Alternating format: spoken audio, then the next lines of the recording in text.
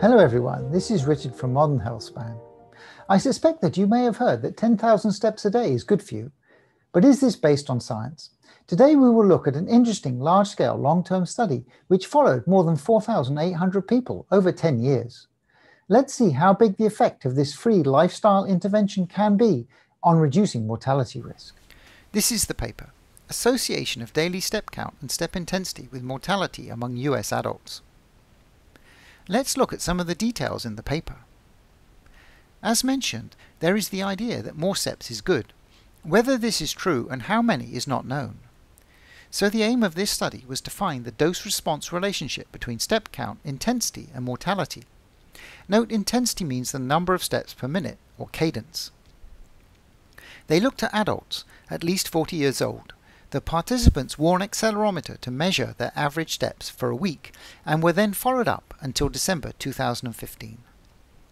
The accelerometer measured steps per day and 3 measures of intensity. And the primary outcome was all-cause mortality, with secondary outcomes of cardiovascular disease and cancer mortality.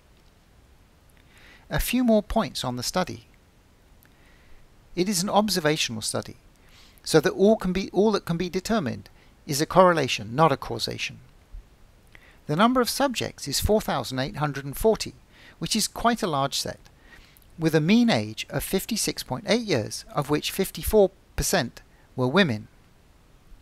And the follow-up was for an average of 10.1 years. Here are the results for all-cause mortality in terms of number of people who died per 1,000 participants per year, plotted against the number of steps taken. We can see that the mortality rate decreases until 12,000 steps per day, where it flattens out. Here is the same data, but now split up by gender.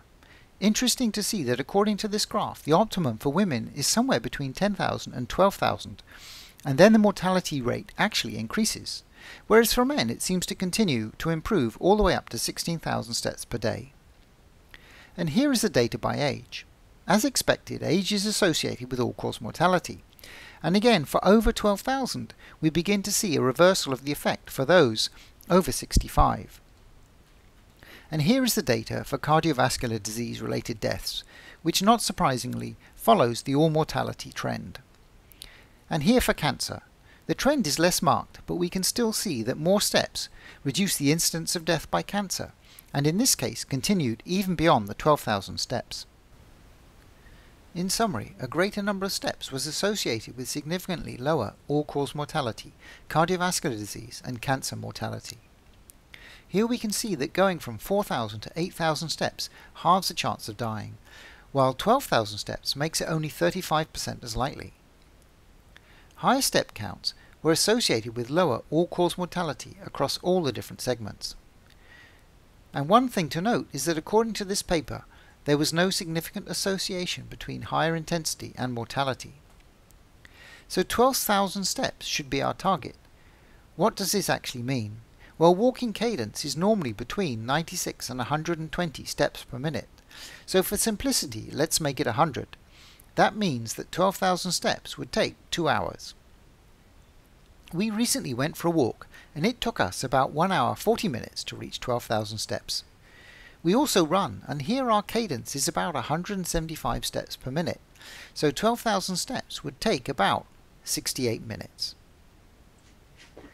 It's really good to see some concrete data on how many steps is best and how many is too much.